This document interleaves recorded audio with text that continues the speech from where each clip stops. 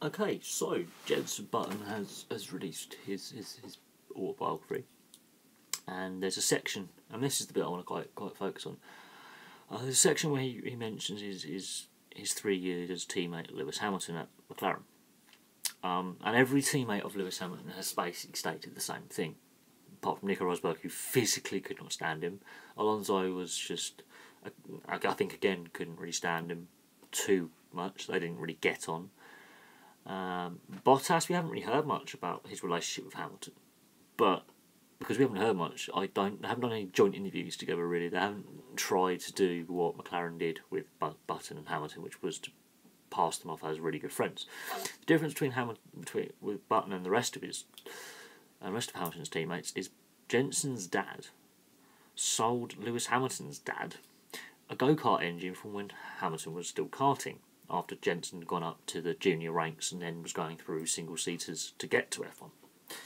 So there was a business transaction, and they were friends away from. They did interact on the racing circuit, at race meets and competitions, before Lewis got to F1. So the families knew each other, and this is quoted in the book.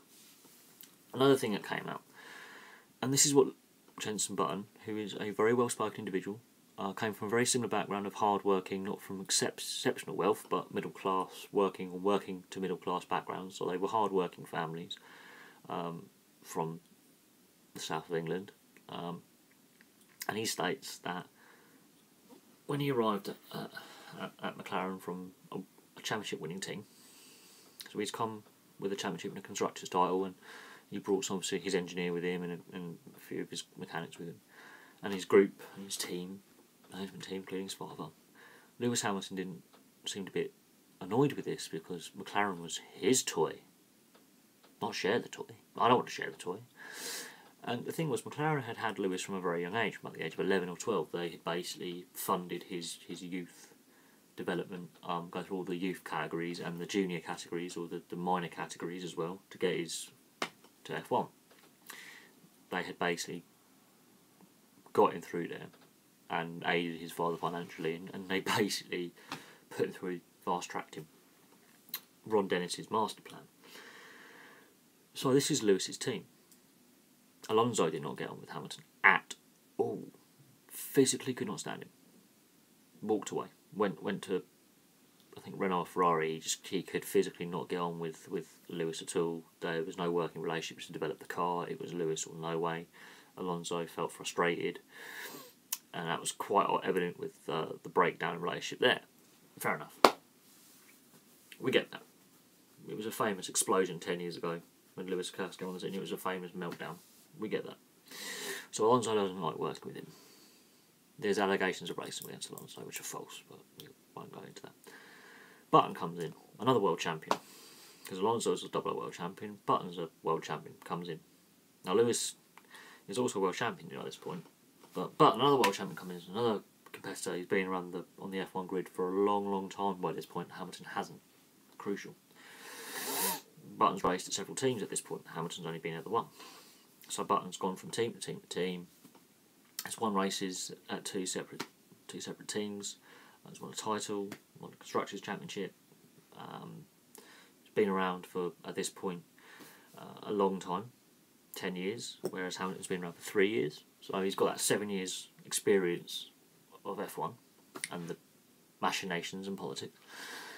And he in his book, he does quote in his interview with the BBC, and I'm quoting the interview here, I'm quoting the website, I'm not saying it's 100% correct. This is what I've read of this morning. He quotes that his relationship with Lewis, albeit polite and friendly, is not friendly as in good mates. We'll go down the pub, we'll take each other out, you know, let's get the families together, let's have a barbecue, kind of like real close friendship. He says it was polite and forthright and respectful, but Hamilton was very, very aloof and distant. And as time went on, obviously, Jenson Button was a very upbeat character, and his dad's very upbeat, and the group of engineers and his sponsors were all a bit more positive, as in their attitude, and they're more outgoing. And it did raise the mood in McLaren. They got race wins together. They won no titles, but Jenson found that Lewis moves on,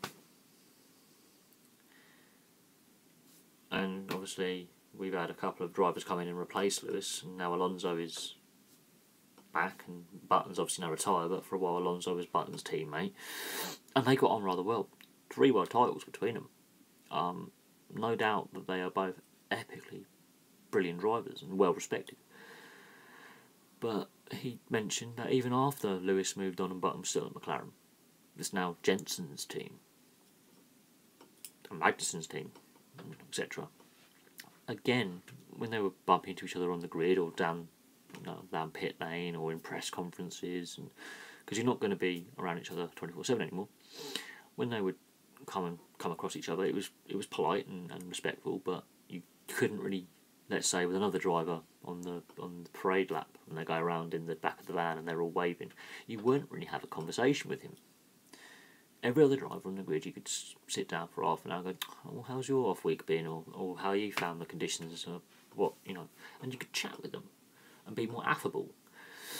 And it's a well-known fact that every teammate Lewis Hamilton's has had similar experiences. They find him that it's got to be my team, and Rosberg was a bit annoyed with Hamilton because Rosberg had been at Mercedes from the inception of the team.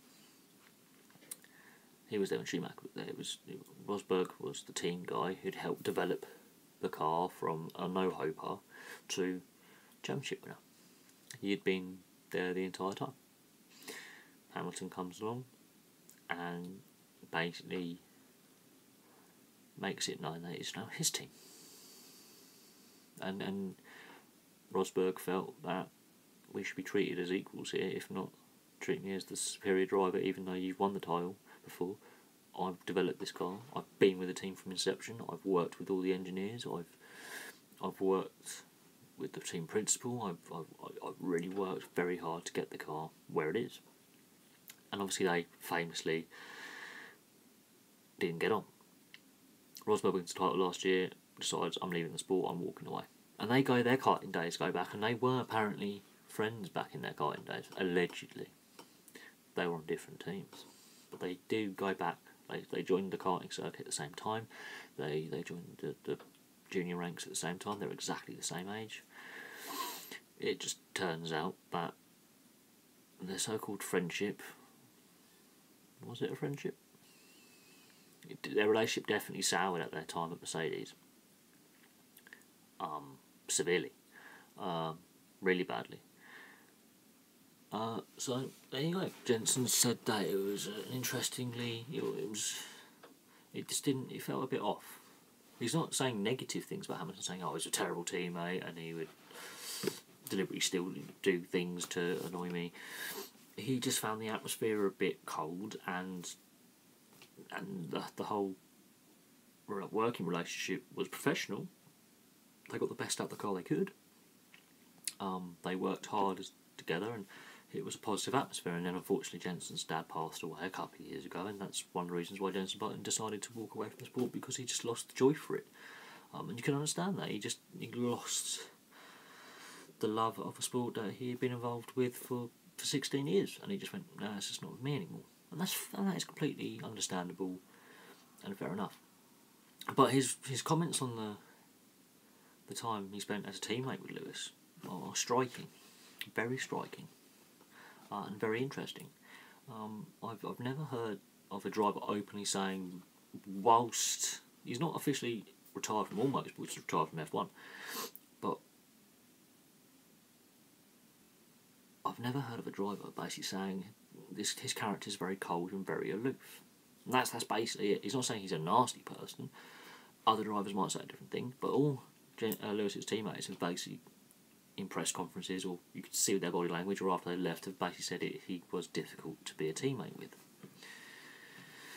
And I feel a bit for Valtteri Bottas, because he's got to drive exactly the same car, and he's got to try his best, and he has won races, and he's done really well this season, and we're not disputing Valtteri Bottas is an exceptionally skilled driver, no doubt about that.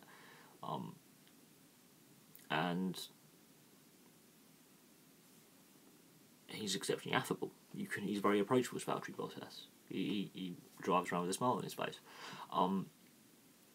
But when he's put in a press conference with Lewis, the attitude changes.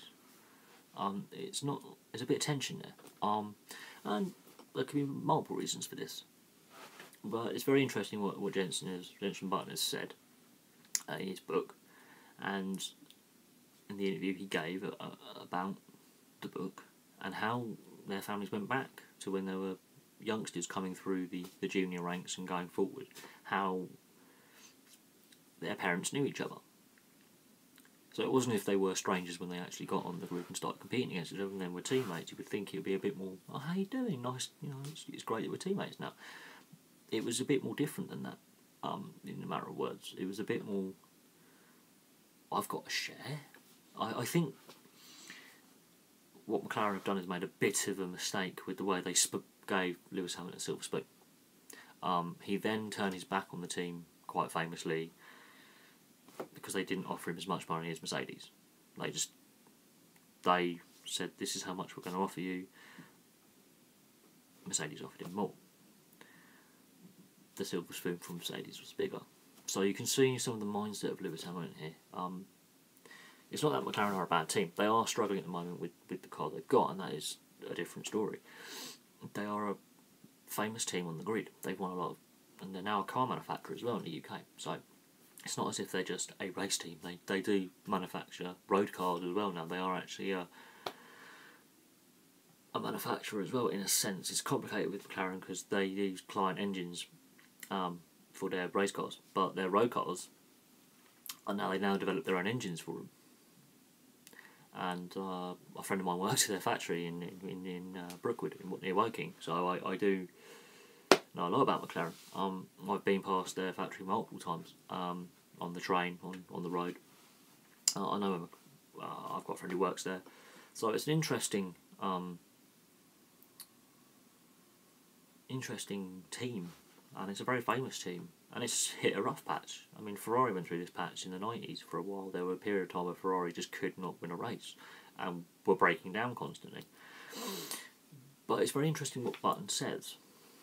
Would have Lewis Hamilton have stayed with the McLaren team now? Had he stayed, would they have decided to go for this Honda engine?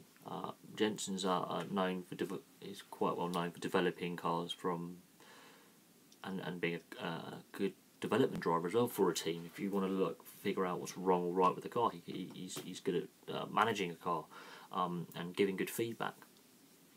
Was it the right move to let him go? It probably was. I don't think Lewis would have developed the car as well. I don't think he would have enjoyed being at the back of the grid as much.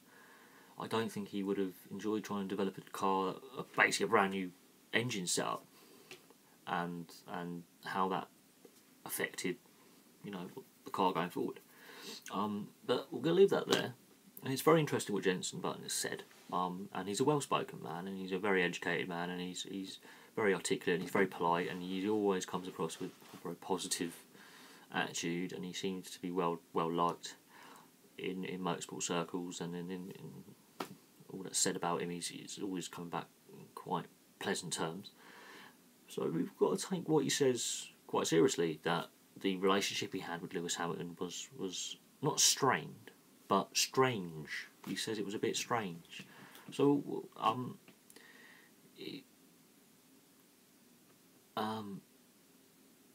it's interesting.